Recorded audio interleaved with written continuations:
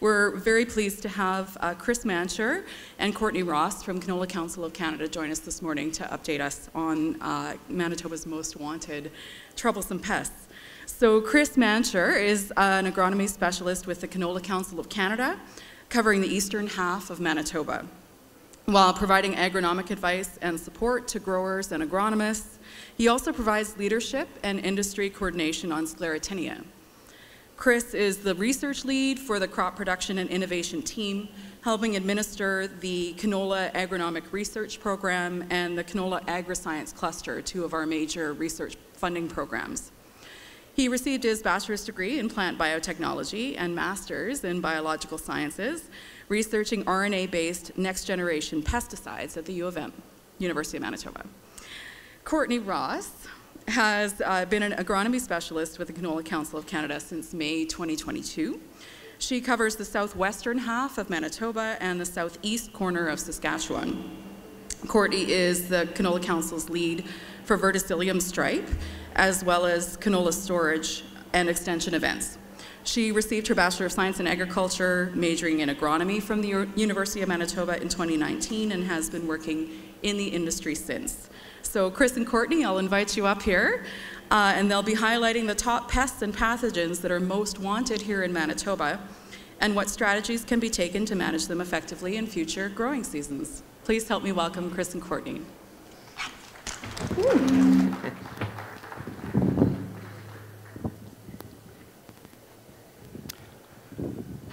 Okay, thank you very much, everyone, and thank you for the Manitoba canola growers for having this canola morning session here. It's great to be able to talk a little bit on Manitoba's most wanted. And also thank you to all for coming today, especially through all these really blustery, windy conditions for that.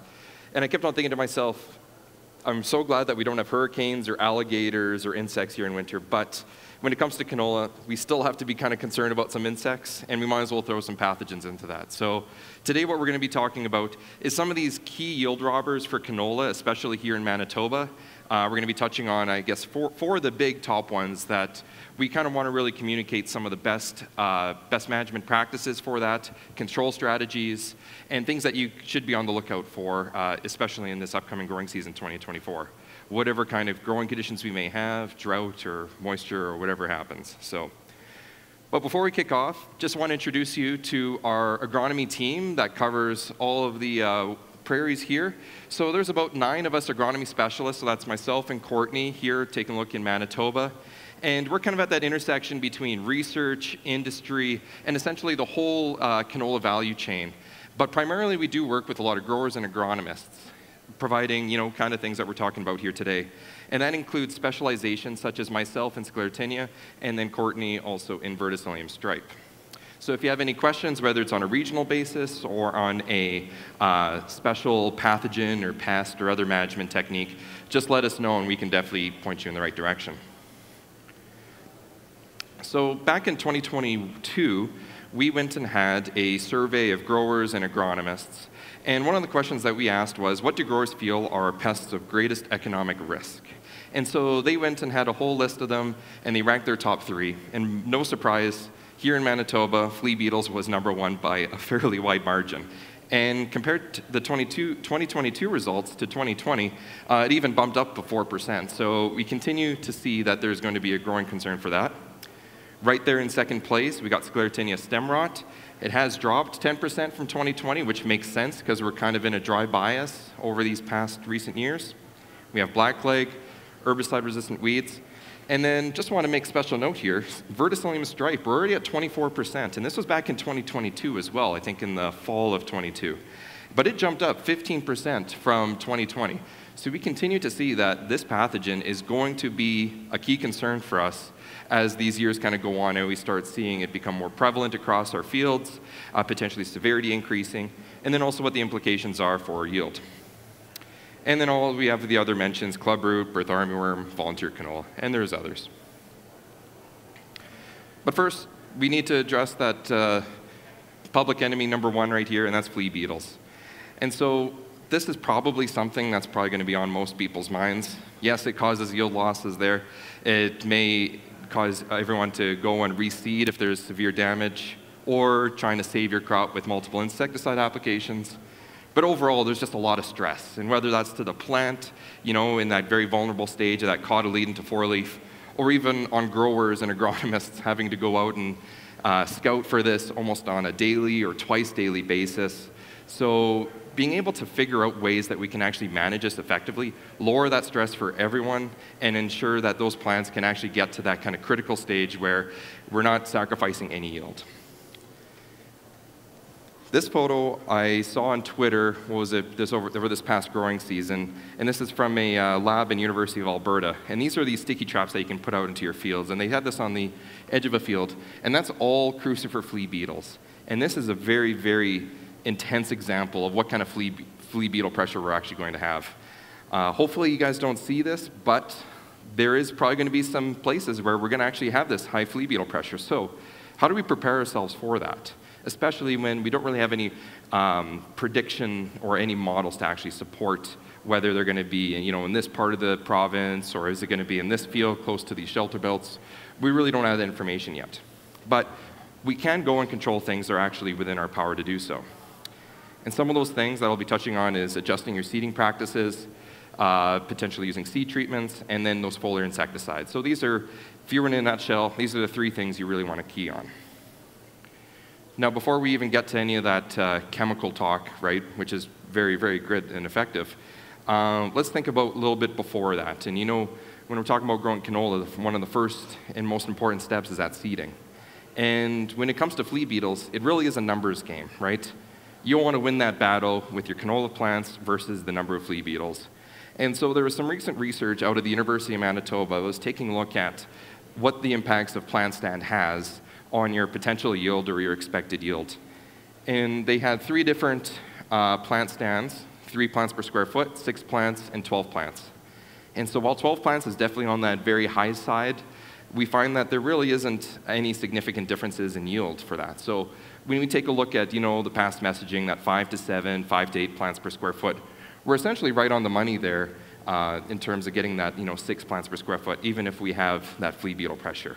But once you drop to that very low kind of density, that 3 plants per square foot, it doesn't necessarily mean that you're going to get poor yields, but likely your odds are going to be definitely less yield. And we see this in this particular research study where they experience almost a 30% yield loss. So to summarize that up, we definitely want to target that plant stand of 5 to 7 plants per square foot.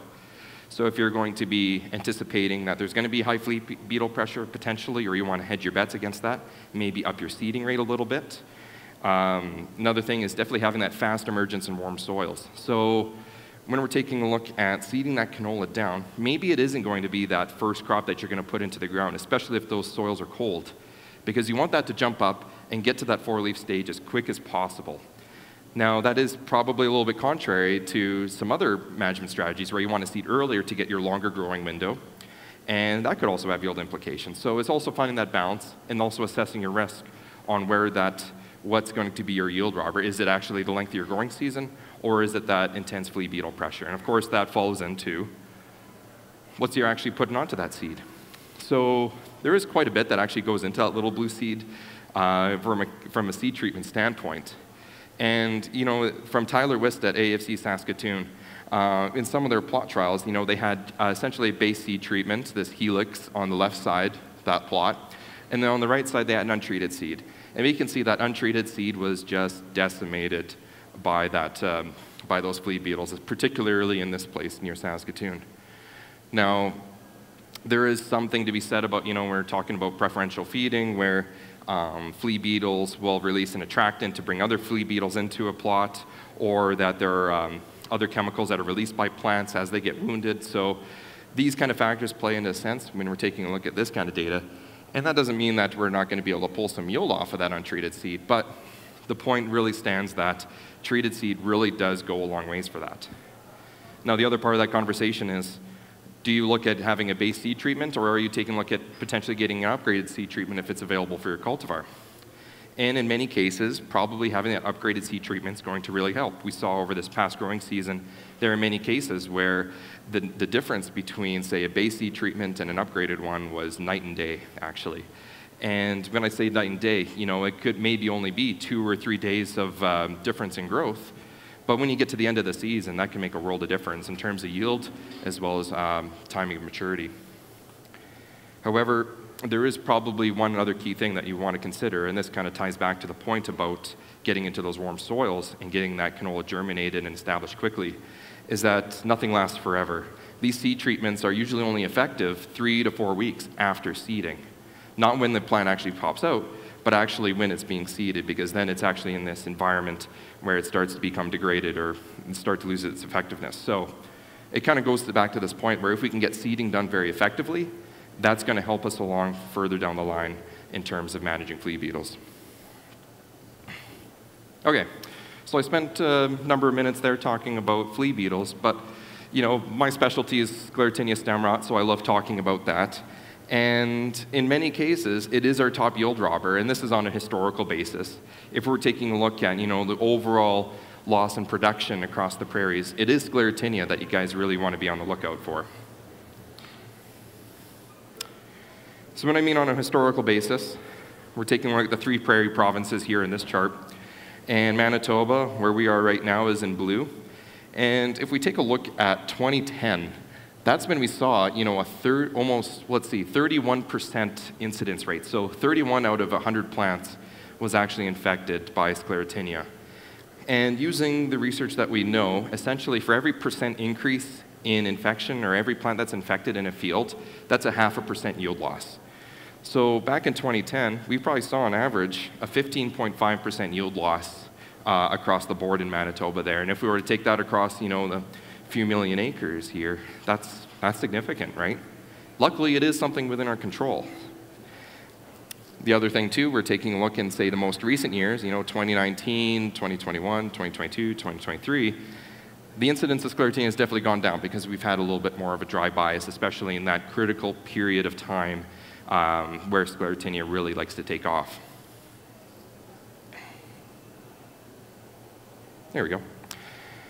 And of course, with the plant pathology background, we have to bring up the plant disease triangle. And you need those 3 components to cause yield loss, that presence of the pathogen, susceptible host. But most importantly, when it comes to Sclerotinia, it's that favorable environment. We see that the rate of infection, the severity of infection is really driven by the conditions that start of infection all the way carrying through inside that field. So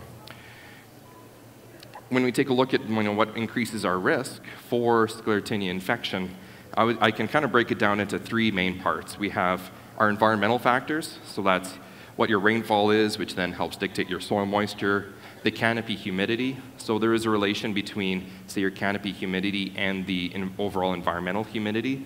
If we have, say, an environmental humidity of above 80% for more than 21 hours per each day, I think that was based off of some recent research out in Alberta. That makes, oh, that's not my video.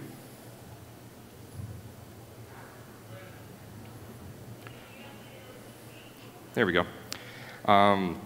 If we have sustained humid conditions in that canopy, that's excellent conditions to actually have that Sclerotinia kind of grow and thrive.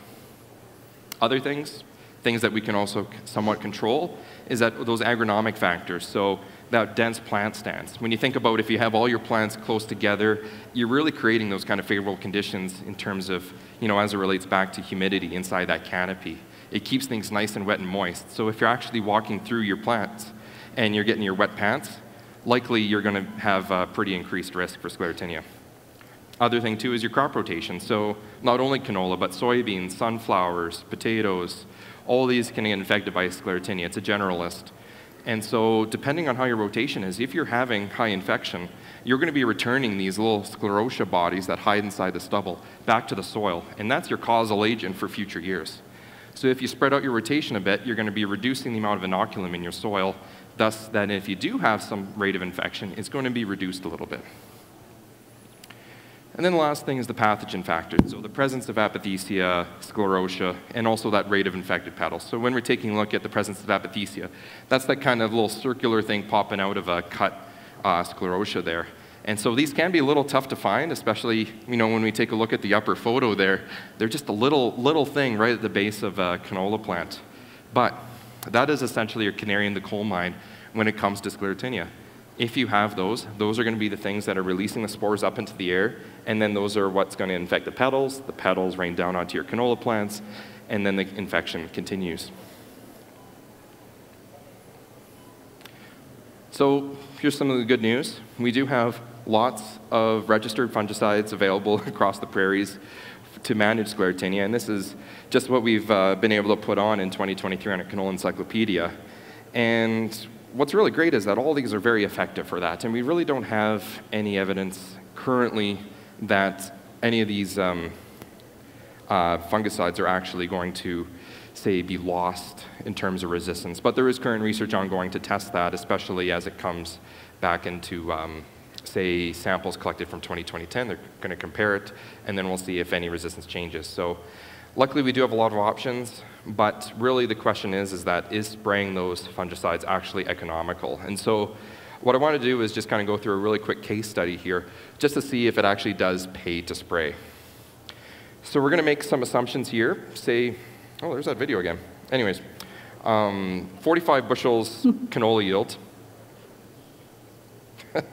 Okay, 45 bushel canola yield. Hopefully that's what we're predicting. And then maybe the price of canola is about 13 bucks a bushel, and the cost total of a fungicide application is about 30 bucks an acre. So the cost of that application is equivalent to about 2.3 bushels, and that represents about 5.1% of your predicted yield. Now, if you remember back on that chart, essentially for every 0.5% in yield, this just keeps advancing, okay. For every 0.5%, that's equivalent to essentially double in the infection. So that would be 10.2% Sclerotinia infection rate across your fields. So that would be just over 1 in 10 plants have to be infected. Now, we can't really predict that, but hopefully, assessing all these different factors, we can kind of make an educated assumption at spraying time whether we should actually apply or not. So for the Canola Council's perspective on this, providing this information, educating on all these different risk factors that play into this decision, we're planning to release a Sclerotinia risk calculator on our Canola Calculator website. And so taking a look at essentially a lot of the factors that we've already been talking about, I think we have about 6 of them. You'll add them up to a certain amount of risk points, and then if you reach that threshold, you'll actually figure out that you probably should have to spray. And then of course, we can take a look at the economic calculator portion where we can actually input all these values on a, say, per field basis to actually see if you're actually going to get a positive ROI. So that kind of encompasses what I'd like to talk about with Sclerotinia. I think that wraps up at a pretty decent time. But now I'm going to pass it over to Courtney to talk about some other big issues in canola. Okay, thanks, Chris. So I'm going to be staying on the same path as Chris, talking about pathogens that are causing a little bit of an issue here in Manitoba.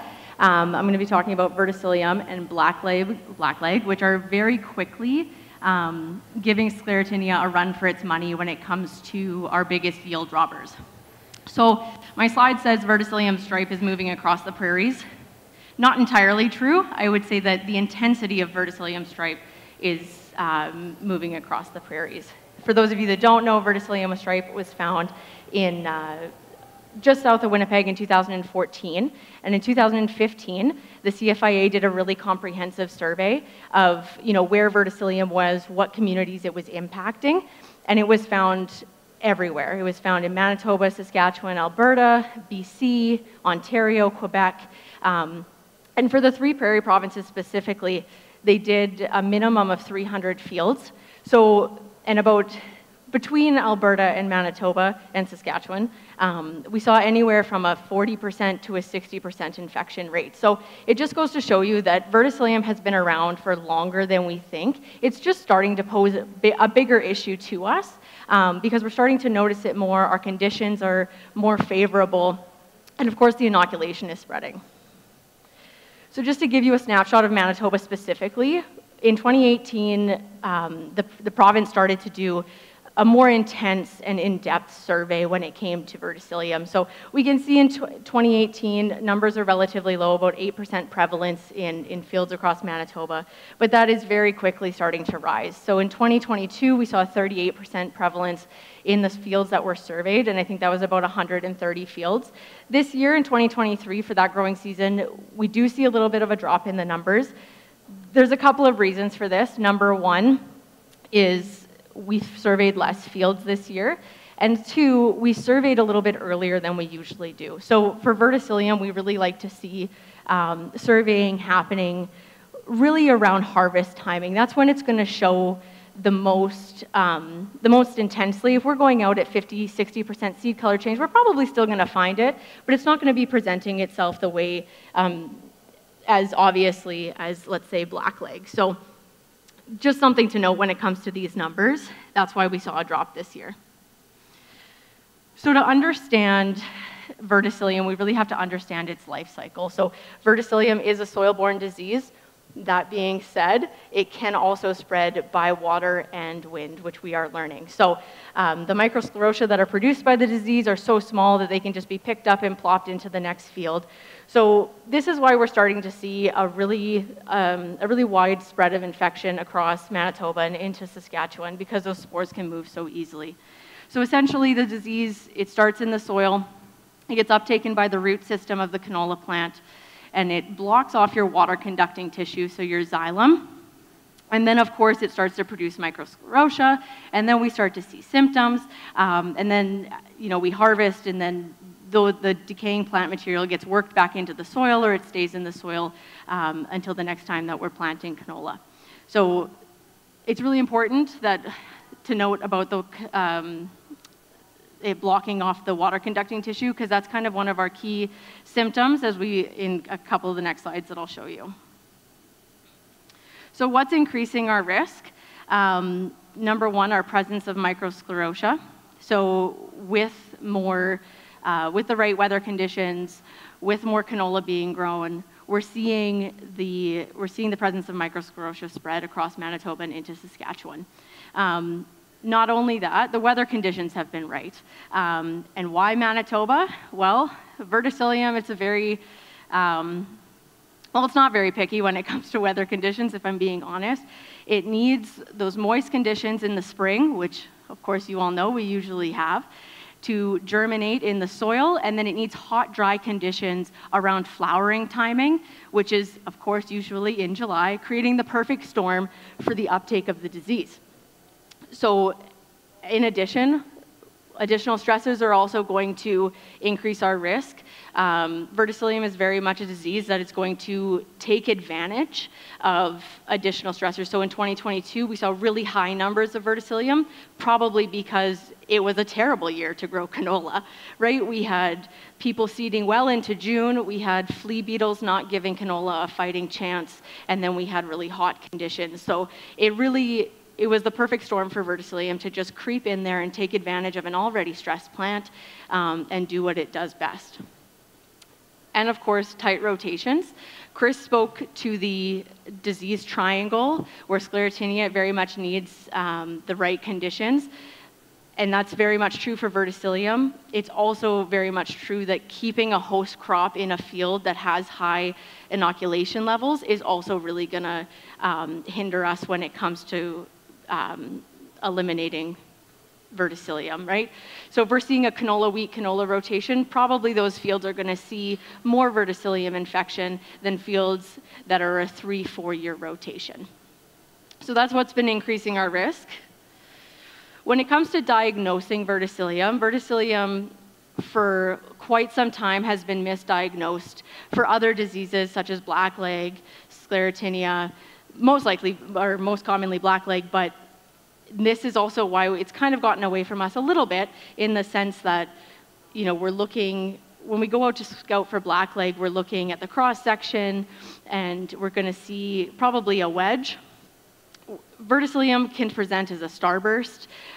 It also can present as the shredding of the stem.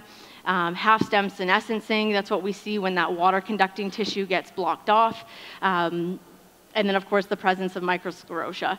Something that we can differentiate blackleg from verticillium is microsclerotia are so small, it looks like somebody took a pepper shaker and just shook it all over that canola plant, whereas the pycnidia that we see with blackleg is a little bit bigger, not as big as the sclerotia bodies that you're going to see in sclerotinia, but that's a good differentiating factor when it comes to the two diseases.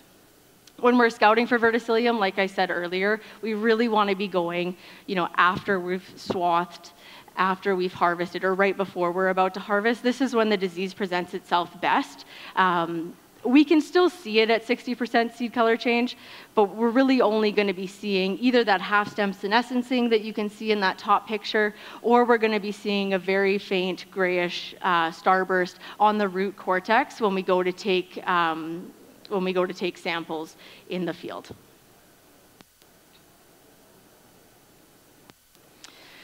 So when it comes to management options, I promise, this is going to sound a little bit doom and gloom, but I promise you it is not. Right now, we're really going back to the basics of agronomy when we're talking about managing verticillium.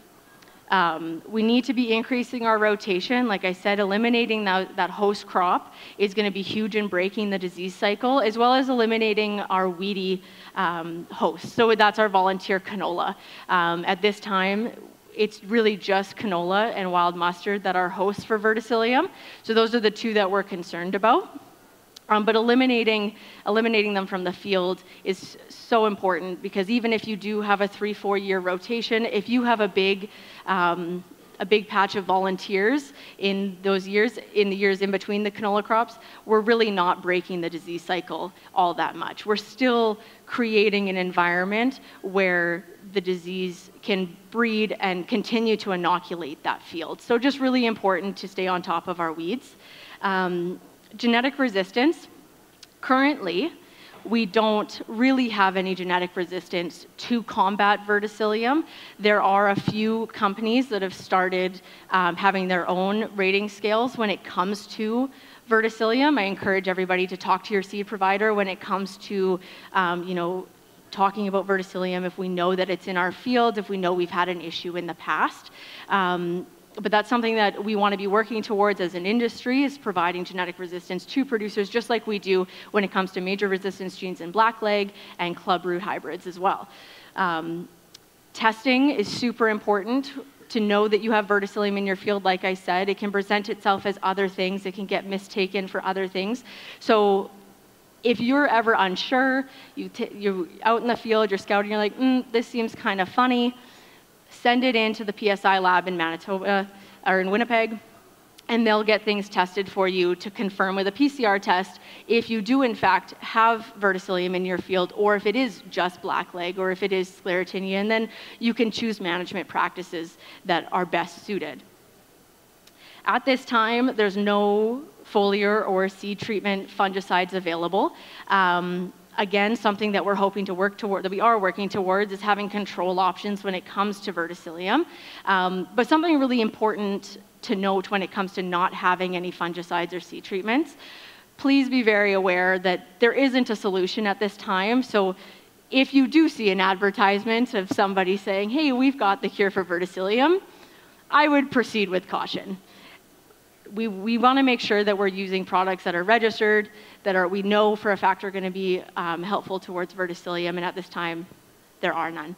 So just something to keep in mind when it comes to our management. So key things here are our rotation and our getting control of our weeds. It's going to be huge in combating verticillium.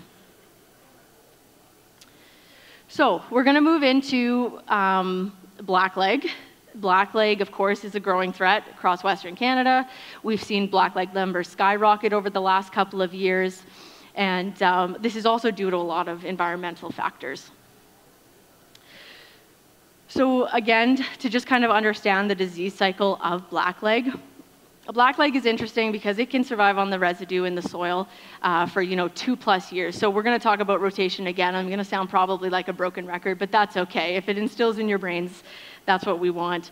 But those spores are released in the spring, and they can infect your canola crop very, very early, cotyledons even at that stage. So what we're looking for is it can present as lesions on your cotyledons, on your first true, second true leaves, and then as we move into our secondary infection, and then of course, it starts to grow up, right? If we're infecting those first couple of leaves, then it's growing up, and where the major yield loss is for blackleg is in the stem cankering, which is probably the most common symptom when it comes to blackleg.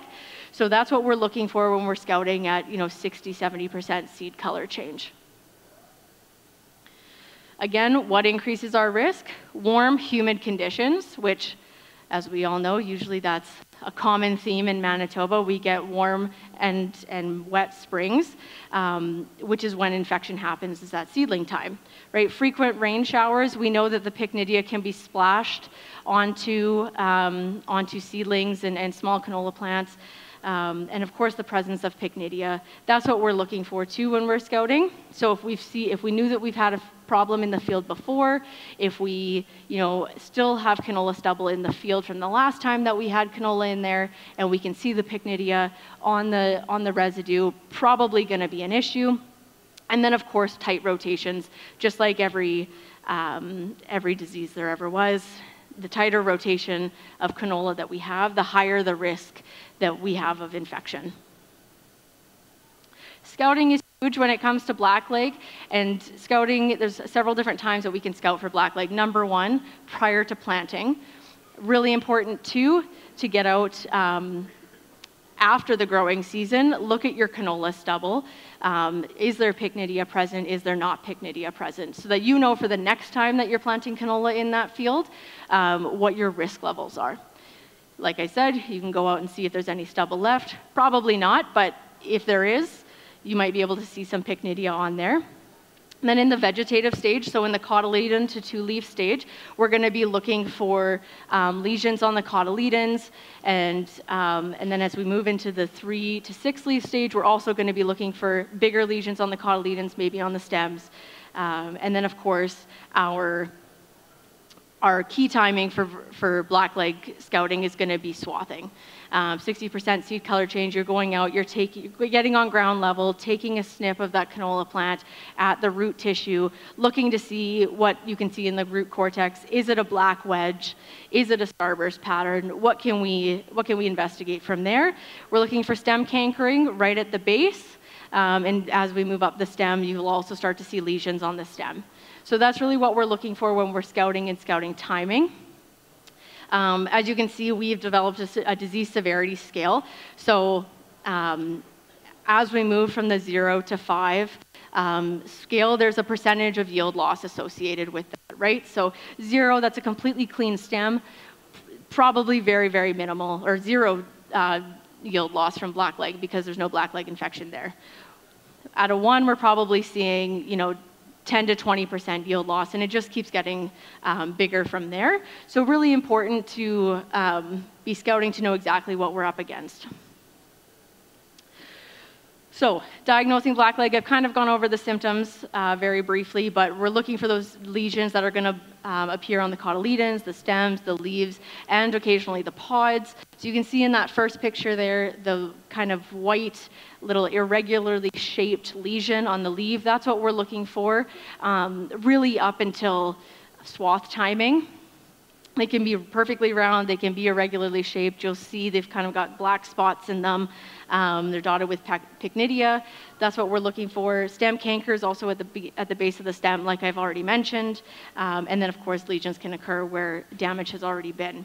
Something I probably should have mentioned earlier but didn't is that the way that blackleg infects a canola plant is through the stomata and also through plant injury. So if you have heavy flea beetle feeding, if you have wind damage, if you have animal feeding, injury from equipment, those are all pathways for blackleg to get in. So that's also something that's important to note when you're thinking about spraying versus not spraying, or what your flea beetle infection is and things like that. So how are we managing it? Scout early, always. There's no time like the present to start scouting. As soon as there's plants popping up in that field, if you're out there looking for flea beetles, you can be out there looking for blackleg too. Increasing our rotation. The Canola Council recommends a 1 in 3 rotation when it comes to combating disease and trying to break that disease cycle. Again, controlling our weeds. If we're giving the pathogen a pathway to continue to breed in those fields, we're really not breaking the disease cycle. So that's super important. The use of seed treatments and foliar fungicides. We do, in fact, have foliar fungicides and seed treatments that are available to you if blackleg is an issue in your field. When it comes to seed treatments, I encourage you to speak with your agronomist to talk about, what option is best when it comes to flea beetle management or it comes to blackleg management, what's going to set you up best for success. And then we do have early season fungicides that you can go in at that 2-leaf stage to combat blackleg and just get ahead of it so that it doesn't pose greater threat in the future. Of course, it can't stop the infection that has already happened, but it can prevent it from going further and prevent further infection down the road. And then growing resistant cultivars. We have genetic resistance with our major and minor resistance genes for blackleg. So again, very much encourage you to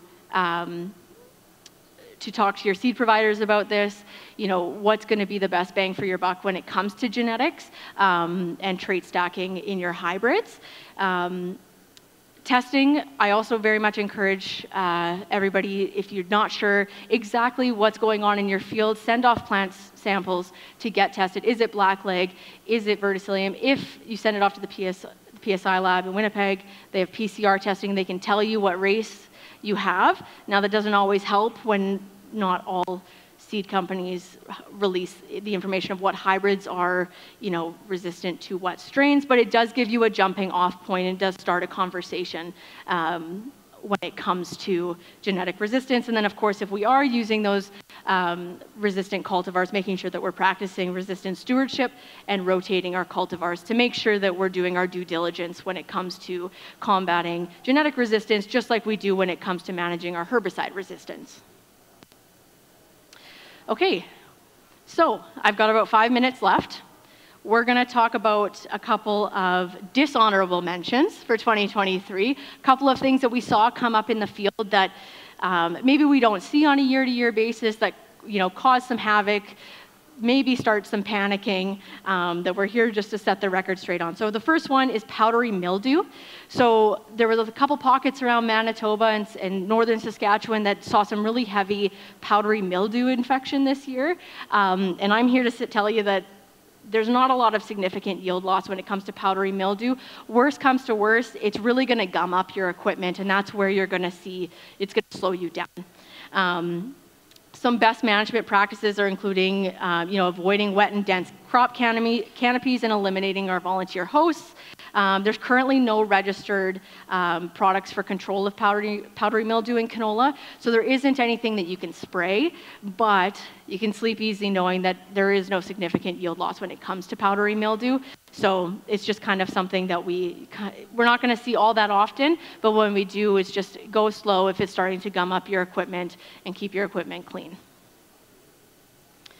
Sooty mold. We saw quite a bit of sooty mold this year. Sooty mold, it comes from the Alternaria species, so it can sometimes be confused with Alternaria black spot, but there is a difference between sooty mold and Alternaria black spot. Alternaria black spot you're going to see probably in July. It's going to come more as spots on your canola, whereas sooty mold is going to really blacken the pods like you can see in that picture, and it's coming late season, and it's coming because we have late season moisture.